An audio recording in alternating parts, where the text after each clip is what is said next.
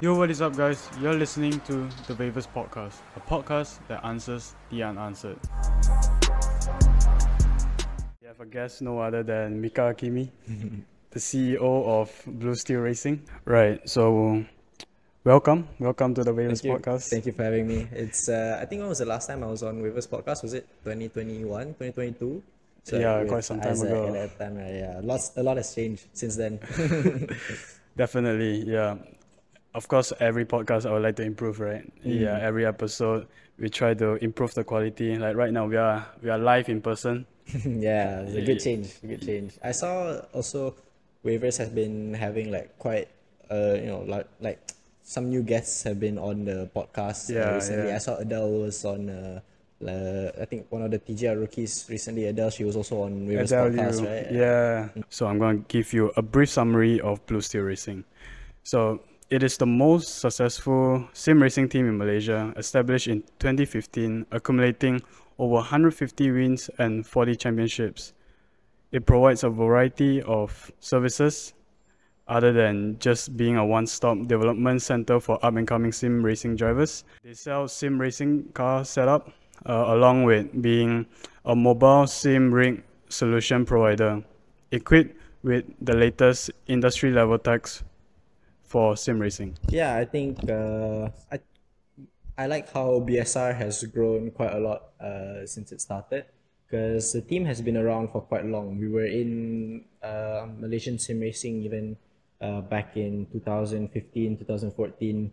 And during that time, sim racing was basically nothing in Malaysia. Yeah. So we were there when the team was, the industry was basically, there was like nothing there, no competitions around and stuff. There was only one or two competitions that were going around at that point. Right. So the team is in in esports standards, it's quite young. But for the local Asian sim racing scene, the team is quite old. The team is a lot older than all the other teams that are around in the region. Of course, when you compare it to Europe, there's teams like Redline who have been around since 2002.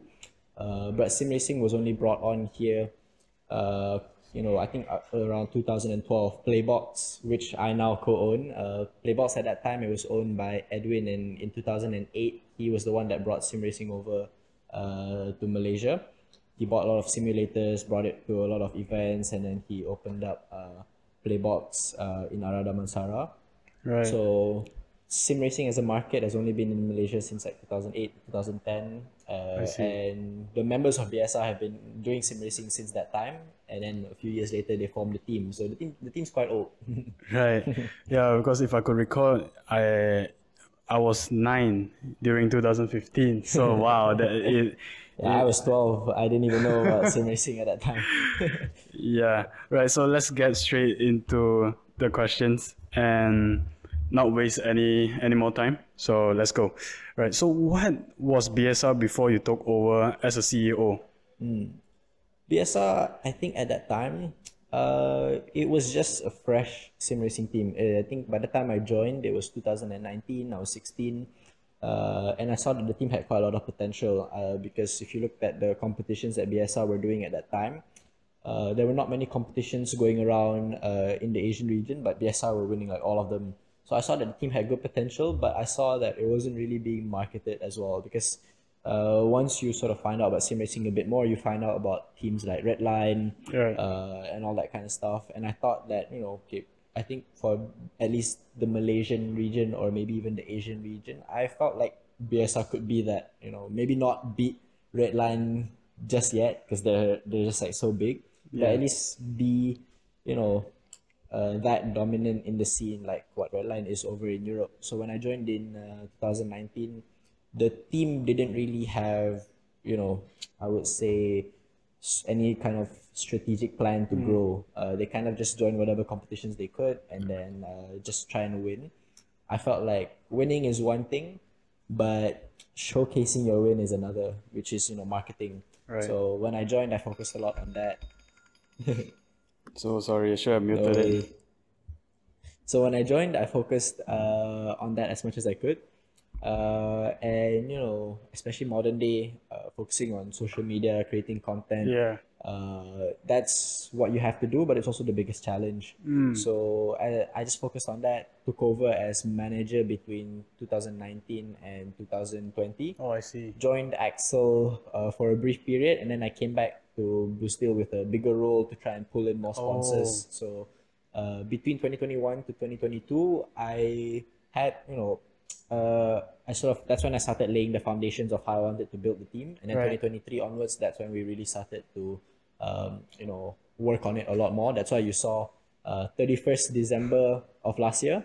So 31st December 2023, that was BSR's first time reaching 1,000 followers on Instagram. And now March 2024, we're at 3,000. So the Yeah. team's growing really quickly. Yeah, to be honest, I was part of the weakness because of my good mate Isaac. I think he's a big fan of BSR, and he told me about it. So I was like, wow, okay, this team. I mean, in my perspective, it really had potential. And you mentioned that you were in EXO for a brief period, right? So you joined BSR right before you joined EXO for a while. Yeah, so I was with BSR for a year at that point, and then Axel, they joined Le Mans Virtual in 2020. Right. And they needed a driver that was fluent in R Factor 2. And at that time, I had the most R Factor 2 experience in Malaysia. I still do. So Axel brought me on to sort of lead the R Factor 2 program. And I stuck around with the team after that. And, really, I would say I grew a little bit there, learned quite a lot at Axel, but I wasn't too happy with the limited growth that were there. Which is why I wanted to sort of build my own thing at BSR and focus my growth efforts there. So, if EXO did everything correctly for you, right? Would you ever chose to join forces with BSR ever again? No, I think BSR right now, in any sense, it wouldn't really benefit from any sort of partnership or collaboration. Because the only way we can do something bigger is if we partner with some team bigger like Redline or Williams and stuff. But even then, it wouldn't make quite a good geographical sense because they're over in Europe. So for us to really grow properly, we need a partner in Asia. And in Asia, there's not a lot of big teams. So any kind of growth, it won't grow BSR, but it will grow the team that is partnering with BSR. So I'm not here to grow anyone else's company. I'm here to just grow BSR. So that's why I don't think any sort of partnership would benefit the team. Right, awesome. So let's move on to the next question. Very well answered. Right, so how do you think BSR has established itself to become the most successful sim racing team in the country, separating from competitors like Jota Sports, EXO Motorsports, and many, many more? Yeah, I think, of course, another really competitive team in the region is a Singaporean team called Legion of Racers. And BSR and Legion of Racers, we have a lot of things in common. We have members that started, in the early ages of sim racing. And if you look at Legion of Racers, they also do a really strong, they have really strong social media effort, and they do a lot of emphasis on content. So our biggest competitor is them. We don't really have another competitor that matches our numbers in the country. So Legion of Racers is what we want to try and beat in the Asian region, because they are doing really competitively in a lot of competitions as well. LOR are very competitive on ACC. We're very competitive on R Factor 2. So, that's mainly, in terms of how we differ from our competitions. It's really more about how we grow the team, because let's say if we compare to a team like Axel Motorsport or Axel Sports, they don't really have a team member that was in sim racing pre 2021 2019. So the knowledge that they have is quite limited, and they're quite new to the scene, meaning they haven't racked up as many wins as we have. We have over 100 wins before Axel even won the first championship. So we were there since the start, and I think that's crucial to growing a team. You need people with experience like Amir Haziq, Sim Kaiwan, Aiman Haziq, people who have been around from the early ages and really understand the industry inside and out. But also you need young talent like me who come into the team, focus a lot on the marketing, but also you need to spend a lot of efforts really not just finding the right talents, but also nurturing them. So, Sharik is a new member of BSR who joined in 2022. Shazrizan also joined in 2022. Iman Danish joined in 2022 as well. So these are very bright talents. But bright talents will dim and fade quickly if they are not nurtured correctly. So as a team, what I focus a lot on is really understanding what each driver is like, because every person out there that you'll meet, they'll react differently to different things, and they'll practice differently, and they'll respond to your treatment differently and stuff. So I focus on understanding each individual, a lot more and at a deeper level, so that when I coach them or when I put them together in a team, so that we can compete, I can extract more out of them because I understand more from them, which was my biggest limitation at Axel, because over there they always thought that the best athlete and best racing driver always followed a set of rules, and if you didn't follow those rules and if you didn't react a certain way, then you wouldn't be a good athlete. And to me, I felt like that would limit a driver's creativity by a lot. And if you don't understand what makes them, unique and what makes them individual, then you're taking away the individual aspect of the whole thing. So I think that's the biggest differentiator between us and our competitors, is that we focus a lot more on what makes each driver unique. That's great. Right. So speaking about drivers, right, BSR has experienced and talented drivers. So are you planning to expand your team, your roster, and what are you looking for as a scout? Yeah, we are actually planning to acquire more drivers, but maybe not in the next 6 or 12 months, because sometimes having too many drivers is not a good thing. You can't really have enough eyes and enough mouths to really coach all these drivers. But sometimes you meet a driver that's really, you can't help but snatch. So I think our latest signing was Iman Danish, and at that time we were kind of tied, because if we added on another driver, of course that means our sponsors would have to provide for another driver, right? But also as a team, when it comes to coaching and practice, we would have to allocate another driver into the roster. And sometimes when you have one person running everything and too many people to look at, sometimes some drivers can feel left out. But in 2022, me and Ayman Haziq did a lot of competitions on iRacing, and Iman Danish was challenging us for the win in every race that we did. And at that time, he was racing with Hyperbulls. So we thought to ourselves, if we don't sign him, he's going to be a bigger problem for us in the future, because he's going to be competing against us. So we took him on. But I think, the next driver that we sign, I think we're looking for someone with a bit more creative depth, someone that can, of course, have a wide range of skills, someone that's good across all different simulation platforms, but also someone that thinks, outside of the box, someone that maybe on social media they're a bit more active and they like to speak their words a bit more, which is a good thing. You want someone that can really attract people. Some drivers, they like to run their mouth quite a lot, and some teams don't like it because it gathers too much attention. But sometimes you just need more people to look at you, because it makes your team more fun. So if I have a driver that's quite quick but is a bit of has a bit of an attitude problem and riles people up, Right. I would actually sign him as soon as I could, because it'll get people talking about you a lot more, and it's just more interesting to have someone like that in the team. And someone like that will often rile up your competitors a lot more, get in their heads a lot more. So I think someone like that, because there's too many drivers out there who are boring. You see, I don't want to name any drivers, but some drivers, when they win or get on the podium, the way they speak after, the way they post on social media after, is like really boring. So I don't really want to go for a driver that's boring, because even when you practice with them, it's going to be boring, and it's just going to suck the life out of the team.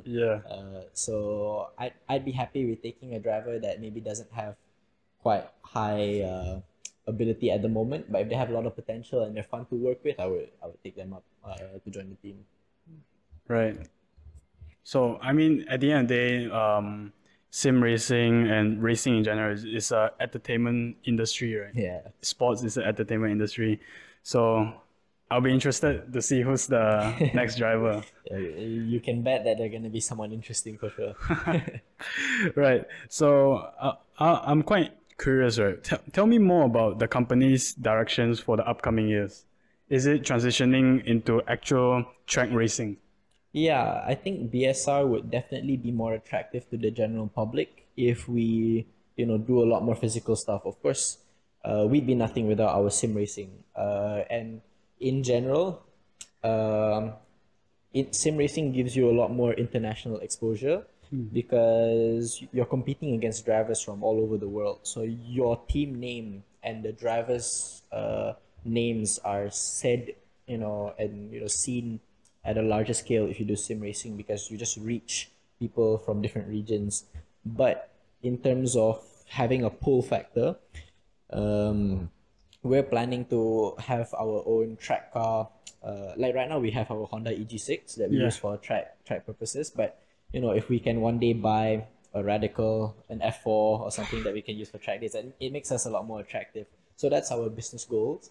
We're also planning to have a race cart that we're gonna have in BSR colors and stuff. Wow. Just for content purposes, just so that we can, one, burn a hole in our sponsors' pockets, do a few track days, have the team work on the go kart a little bit more. But having something physical like that we can make content off of and just have fun in, I think would make us very, even more different in sim racing. So that's our goals.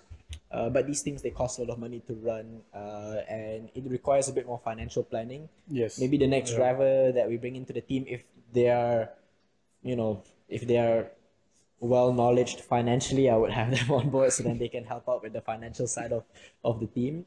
But yeah, that's what the team is planning to do for the future, because we have quite a steady growth plan for sim racing at the moment, as well as social media. So we already have a set plan on what we're gonna do. So the next step is to continue running our Honda track car, and if that is successful, acquire another track car on top of that, so then we can increase our track day visibility. But now we want to do something more grassroots. That's why we're getting the go kart to run up as well. So that's, yeah, I think the team is known as the leading sim racing team in Malaysia, quite strongly now. So I think the next step is to give the people that follow our team something new to look at. So I think the go kart will be a good addition to that. Damn. Wow. Very interesting. A lot of planning it takes to Yeah, grow in the team. especially how big the team is getting Yeah. every year, every month. So Yeah, it's good. I like seeing the team grow that well. right. So up to the next question, right? So share us some glimpse of BSR's sim racing coaching sessions. Like what are the programs like? So we have, I would say, it boils down to two scales, one for beginners and one for the more competitive sim racers. So the beginners, obviously, they know sim racing and they know how to drive. They see F1 and they see the different driving techniques that different drivers use. Like for example, people notice Ayrton Senna's weird throttle bipping technique, or maybe how Max Verstappen is a bit more aggressive with his wheel while Hamilton is a bit more smooth. People see that, but they don't really understand why these drivers are doing these things. So for the beginners, we teach them a lot about the weight transfer, about the difference in heavy braking versus like sort of progressive braking. We teach them the basics because there's a lot of physics and vehicle dynamics that go behind into just driving the car, let alone going quicker. And for the more competitive and experienced sim racers, we dive deeper into, let's say if we're doing coaching in the LMP2 on R Factor 2, we teach them a lot about why, having, really aggressive initial braking is really important in these cars compared to other cars. But we mainly do our coaching sessions online. because a lot okay. of our clients are actually like European or American based Wow. people. Yeah, so they want to do their coaching sessions online. And for the team, from a business point of view, financially, it's more profitable for us to do online coaching because if we charge them, let's say $20 an hour, Yeah. to them, $20 over there is like 20 ringgit over here. So it's like nothing to them, the Yeah. $20. But for us, $20 is a whole 100 ringgit. Exactly. So if we do coaching, let's say a group of three for 2 hours, so that's already like $60 an hour. Over 2 hours, it's $120. That's 600 ringgit of coaching just from one session. Yeah. So financially, it's better for us to do online coaching, but when we do that, we're only tapping into a market of sim racers that already have simulators, are already quite well known. They already quite understand sim racing to a certain level. Okay. So that means your market size is not so big, even though the money is good. Which is why now we're doing a lot more community races at Cove. So we are now exclusive partners with Cove over in Bandar Sanwe, where we'll do our community races and we'll also do coaching, mainly targeted to beginners who don't have sim rigs yet. So we'll coach them on starting on the F1 game, and then we'll move to ACC as well over there. Teach them a lot about the basics of racing and everything. And this is where we target the beginners a lot more. Of course, we don't make as much money compared to our online coaching, but it's more about building up the community base for sim racing and also finding out new talents because there's always that question of, oh, what if there's a really good sim racer out there just without a sim racing rig? So Right. that's what we're doing at Cove, trying to locate these talents and trying to really Nurture them. nurture them up to a competitive level. Right. Okay. So, what is one challenges, right, you face as a CEO in terms of diversifying the whole team, the process, and everything? I would say the biggest challenge is just the time and energy that it takes because to run a sim racing team every week, I have to obviously update the sponsors on how everything's going. So I have to schedule meetings. It's preferably they would always like to meet in person. So a 2 hour meeting really takes up like 4 hours of my day. 1 hour to get there, 2 hours of the meeting, 1 hour to get back. Yeah. And that's not including them inviting out for lunch or dinner or whatever. So sometimes it takes up to 6 or 7 hours of my day. Wow. And that's just for one sponsor, one client. I'm talking to, I mean, right now we have like two major sponsors and clients, but I'm meeting up with 2, 3 new clients every week.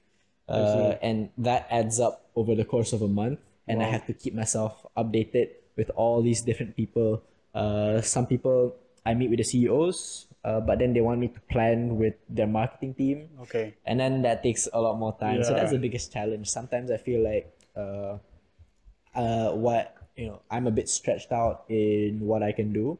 But I wouldn't really hand down the task to a different person in the team because then the sponsors wouldn't really know who they're talking to. So that's the biggest challenge. But it's a part of business. I read in a lot of articles and I listen to a lot of podcasts. I think Richard Branson was saying something like you talk to 50 clients, then you'll land one. So it happens. Sometimes you just have to go out there because at the end of the day, even if you don't close a deal, you build the connection. Yeah. So in the future, they'll think of you when their goals align. So I think that's just the biggest challenge. Any team owner, business owner, shop owner would just face the challenge of managing your network connections and resources in that sense. So though that's a challenge for the team, I find it a fun one, going out seeing sponsors. Right. Is it known that is it out there that perhaps you are the youngest CEO of a sim racing team in our country or probably internationally? Yeah, probably because I used to be one of the sim racing drivers in RSG, and RSG are pretty huge esports organization in Malaysia. Okay. So whenever I meet people in the esports industry in Malaysia, people that are running like PUBG teams, Mobile Legend teams, or whatever, they're usually young, but they're not like my age young. So whenever they see see me running teams and everything, they will always say that I'm quite young. Yeah. Or when I meet with new sponsors, like recently, I had a call with Kiva's marketing team. Okay. Kiva is an energy drink from Japan. Right. And when I was pitching to them my ideas and I was showing them my deck, the first thing that they said was that they were really surprised that all this information was coming from someone as young as me. And they were saying that the way I present myself, the way I talk when it comes to talking about, you know, a sponsorship deck or talking about a proposal, they were saying it was very professional, and it was surprising to see someone of my age doing something like this. So I guess I can say, at least from what I can see, I would say I'm quite young to compared to everybody else around me. And I quite like that because I feel like that means the way I run things is different compared to, you know, the industry standard of what everyone else is doing. And it makes the team more interesting. Right. That's just the whole goal, really. I don't want to have another large-scale, boring company out there. I want to have something fun, something people look at, and you know, they really feel the energy around it. So yeah, that's that's pretty much it. Man.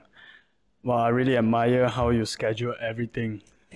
College, your social life, Just BSR. want to be. I mean, of course, I want the team to be different than every other team out there, but I want myself as an individual to be different from every other 21-year-old out there. Respect. So yeah, it's just about, you know, I think you can. I don't know if it's ego. Probably is, and I don't mind it. But it's just competitive nature. You know, you want to be different to everyone else around you, and you know, if that means doing different things and piling up your schedule, and by all means, you know. Right. That's great. That's great to hear from your perspective. Yeah. Right. So let's talk more about a more chill topic, right? Let's move on. Let's go. Let's sidetrack a bit, right? So, in what way, right, does BSR differ from local and international competitors? When I mean international, like as you said from the beginning, Redline and Williams, right? So, how do you like differ from them? Yeah, so that's actually the biggest question that I always ask myself every time I look at BSR's marketing plan. Because if you look at Redline, it's easy for them to market themselves because they've got Max Verstappen. Exactly. Williams is very easy for them to market themselves because they're an F1 F1 team. team. So how are you going to be on the scale of these teams if you don't Exactly, have yeah. what they have? Because even Axel, they have an ex-F1 driver in there, right? So you have to be different. So that's why if you look at BSR social media, we started to change. We realized, okay, sometimes simply making coaching videos and stuff is boring when you don't have a personality. So we started pushing out a lot more funny content, and that content, you know, gets us a lot of views. If you look at our reels, 500, 200, you know, 1,000 views and everything. Yes. You get more numbers looking at you because you're funny, and then Right. eventually when you put out you know, educational content, more people will tune in because they engage with you for your funny content, but then they stay for your coaching sessions. So that's how we're doing things differently at BSR, and it works because you know, okay, I don't mean to put any other teams down, but you know, comparison is how you grow Yes. grow a company. So if you look at the way we do it, we focused a lot on putting out funny content on social media, and then once we gathered the viewership and the followers, we put out, you know, community events. Okay. So our first community event, we only had 8 slots because Cove only had 8 simulators on their second floor. Within 10 minutes, all 8 slots were sold out. And Damn. some of them were from people who already knew BSR, but the rest were all from people that knew BSR from Instagram. And then see. our second community event, we wanted to fill up the 8 spots again, so we put on social media the community race that we did at Cove, and then we got like, you know, a few comments, a few DMs of people wanting to join. We just sent them the link, and then straight away they showed up and they were at Cove the next day for our community event. Wow. And they wouldn't have found us if it weren't for our educational content. So like I said, you pull people in with your funny content, but you make them stay for your coaching sessions and stuff. If we only posted our coaching content, not many people would care because they wouldn't know who we are. Yeah, that's true. So you get the interaction that way. And when you compare, because Axel also have a lot of club nights, they call it, or community nights. And I think recently, one of our friends that are also in Axel, they said the community nights had 2 people coming, which were just like one guy and a son. And if BSR had that, I think I'd hate myself. So I love the fact that, but if you look at how Axel run their social media, it's very different. They only put out coaching videos, racing tips and everything, and then their viewership's often under 1,000. And if we did that, we'd have the same numbers. And when we put out our coaching or community nights, we would struggle to get numbers as well because we just don't have a personality. Which is why we opted to go for funny content first, educational stuff later, and it helps us fill up our community races and stuff. So you can see that's how we differentiate ourselves from our competitors. But that's on a local scale of building up physical numbers. In terms of international stuff, we do have to create a different plan because over in Europe they're not on TikTok as much as the Asians are. So we have to do maybe a bit more live streaming on Twitch, a bit more content on YouTube. So we're planning to do some YouTube vlogs soon about our racers because me, Ahmed Haziq and Iman Danish, we will all be racing the Honda Jazz in MCS. So we're going to make some vlogs around that just to document it, put it on YouTube. Makes us a bit more different than every other team because these European teams, they might have, the name of being, an F1 team or an F1 driver or whatever. But not a lot of their sim racers are doing real world racing. So that's how we can be different to them. And we will plan to make some videos around that we can post on YouTube because then people from outside of Malaysia, from European or American countries, they'll see, these BSR sim racers, they're also racing in the real world thanks to what they're doing in sim racing. So that's the best way we can grow ourselves internationally. Cool, man. Wow. If it executes, wow. Yeah. I mean, planning is one thing, execution is another. So that's also another challenge. Right. So what is one memorable moment with BSR that you would cherish? Oh, last year, we were the first Malaysian team to win the team's championship in Esports Endurance Series. Okay. So Esports Endurance Series, I would say it's one of the most competitive leagues out there on R Factor 2. It's only slightly below VEC and LMVS because if you look at the teams that are competing in Esports Endurance Series or EES, the teams that are competing in EES are also the front-running teams in VEC Division 1. And they're also, the people that are racing in VEC Division 1, you would also find in Le Mans Virtual. So you can rate EES quite highly up there. And in the season 5 of EES, we spent the whole year battling with Simprem for the championship. And Simprem, not sure if you know Freem as a company, but they're kind of like Alpine Stars. They make racing gloves and everything. So Simprem are very well known, and they're very competitive, very highly ranked in the European sim racing, sort of like competitions. So for us to go head to head with them throughout the entire championship, and we only won the championship by like 5 points back in season 5. Right. So I think that's my proudest achievement because no other Malaysian team has done it. No other Malaysian team has won a championship in EES, and that really put us on the map because every team that was competing in the European regions, now they saw BSR as a proper force in the European competitions because of our championship winning campaign in EES season 5, and you can see the direct effect of that in season 6. Because Simprem immediately, instead of running just one car, they had 2 cars in the championship for the hypercar category just to beat us.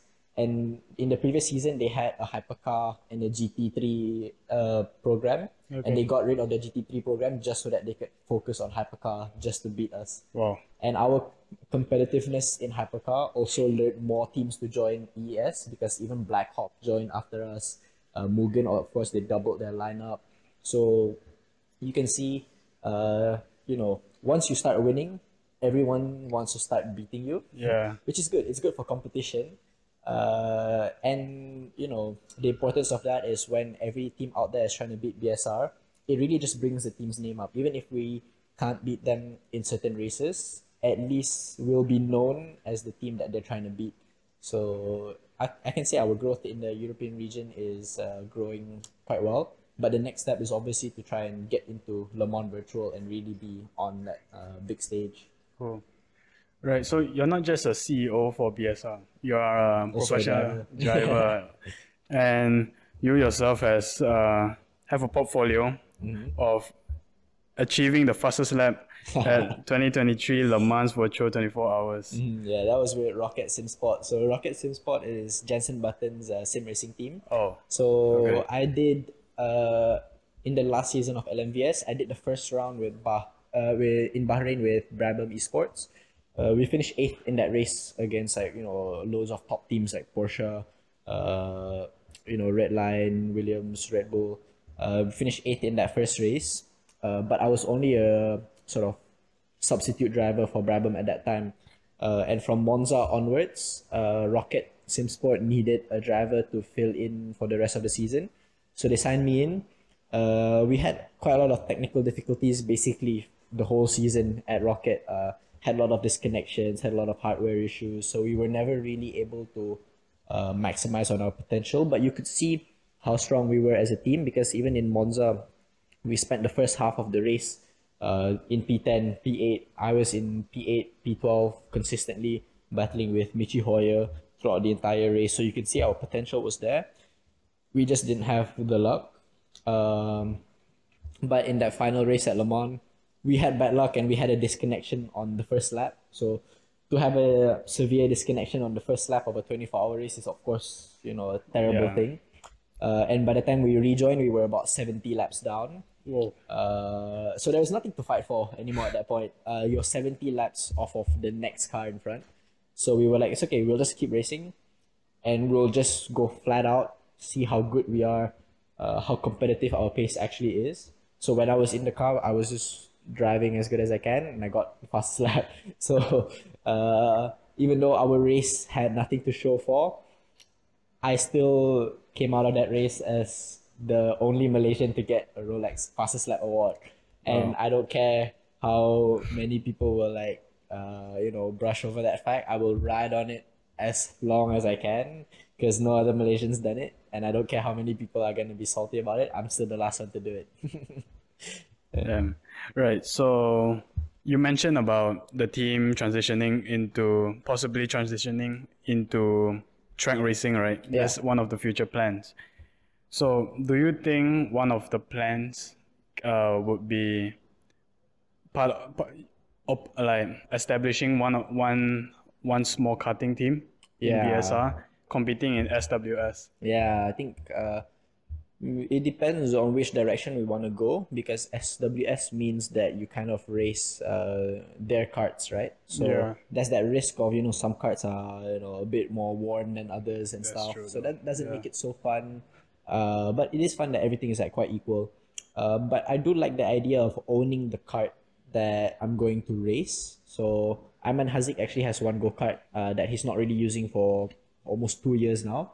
So we're planning to spend our money to do that go-kart up and compete in maybe KRD or other competitions. And the difference is if you own the kart, it gives you more marketing control. You can wrap or paint the go-kart in your own team livery, put the sponsors on and everything. So in terms of making money, it's better that way. In terms of making content, it gives us more freedom. So I'm a bit more inclined to do something like that. But I won't deny that competing in SWS as a BSR team is a pretty interesting thing to me, because you can still kit the whole team out, even the helmets to have BSR colors. And if you win, you really stand out with your colors out there. So that's something I want to do. But, karting versus sim racing, because karting, even if you're the best out there and you create really good content, your viewership's only going to be limited to the people that are in your region, and your achievements are only going to be limited to people in that competition or in that sort of vicinity.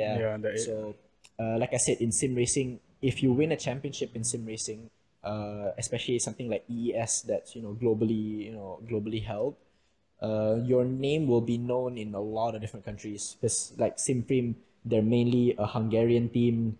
Blackhawk, they have members mainly from Spain and Germany as well. And there's other teams that are mainly Italian based. EES itself is Italian. and there's many teams that have, you know, German drivers, Dutch drivers and stuff. So if you win, these drivers will be thinking, yeah, this BSR team from Malaysia won. And every driver from every team will be thinking that, because if they finish second or third to a team from Malaysia, they'll know that the Malaysian team has won. If you look at when I did Le Mans Virtual, when they showed all the drivers that were racing in the race and my name was in the top 5, Right.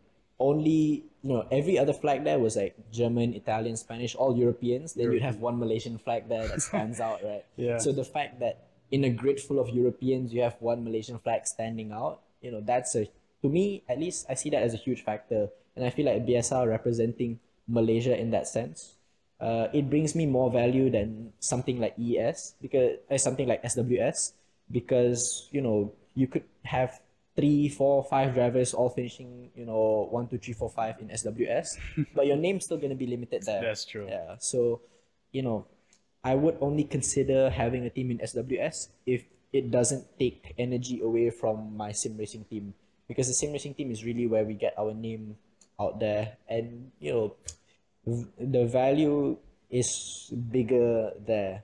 So if I build an SWS team that's competitive, all just for, you know, only people in SWS to know about me, to me it's like, you know, it's not as much fun. I like when more people from outside of Malaysia know about the team. So having a team in SWS is only like an afterthought, in my opinion. Right. So, speaking about the popularity of the whole motorsport industry, whether it's sim racing or not, do you think the popularity has increased or rise due to the Netflix series? Yeah, definitely. The F1 series, Drive to Survive. Yeah, because biggest problem in Malaysian motorsports is just there's just no viewership. Back when F1 didn't have Netflix, the grandstands were like what 40,000 people. Only the last race in 2017 had like 80,000 people. But if you look at MotoGP, you can get 100,000 people easy. So, you know, four-wheel racing in Malaysia has never really been popular, but it's been growing, you know, massively thanks to F1 and Netflix. Our partners at Cove said a lot more people have been coming in to play F1 ever since, you know, F1 has partnered with Netflix. So the growth is good, but you know, how many of that will translate into actually growing the local motorsport scene is another thing, because you know, if you have a lot of money to start a motorsport team in Malaysia and you win everything that you can in Malaysia, like you win Toyota Vios Challenge, you win Malaysia Championship Series, you win MSF Malaysia Speed Festival, you win all of that in front of empty grandstands, and it's no point. So I feel like motorsports in Malaysia, there's still a lot of room for growth. I think every team that does Malaysian motorsports has to focus a lot more on marketing and building a fan base. And if BSR had a race car that we can use to compete in MCS, in Toyota Vios Challenge or whatever, we'd focus 80%, 70% of our resources on marketing. Because if you don't build that fan base, you become a giant in an industry with no fans, and there's no point. So I feel like a lot of teams in Malaysia that currently are racing in these series, they are not taking advantage of the fact that a lot more people are watching racing because of F1 and Netflix. And I feel like that's a big mistake. I feel like, you know, if you focus more on pulling in people to watch motorsports in Malaysia, because I think I find it very interesting that championships like MCS, you have a lot of different teams taking cars that you see on the road, racing against each other to see who's the best. But no one's marketing it. Even MCS viewership is like quite low. But I'm hoping that would change. I'm hoping, you know, maybe if something like MCS, if they can do Netflix style documentaries, will be quite good as well. Get it on TV or whatever. Build the crowd. That'll be good. I feel like the growth is there thanks to F1 and Netflix, but I think still a lot of room for improvement. Right. I think that's a wrap for today's episode. So Cool. yeah. Thank you so much for coming, Mika. Happy to be back. Hopefully you'll be back for another episode in the future. Yeah, for sure. Hopefully by the time I'm back, BSR has maybe like 10, 20,000 followers. Yeah, then we can Last talk time I about was it here, again. BSR had 300. Yeah. Now, yeah. Wow. Because I remember I checked last time I was on the Waivers podcast, BSR had like 300 followers. Oh, now I we see. have 3,000. So maybe the next time I join, we have 30,000, hopefully. Yeah, hopefully then we can talk more about Yeah. BSR and your personal growth as a driving Yeah, racer. I think that's good. Shows that there's been good growth. Yeah, hopefully the podcast as well. Yeah, definitely, Right. man. Yeah, Would love to thank see you so guys grow much. as well. No problem. Thank you.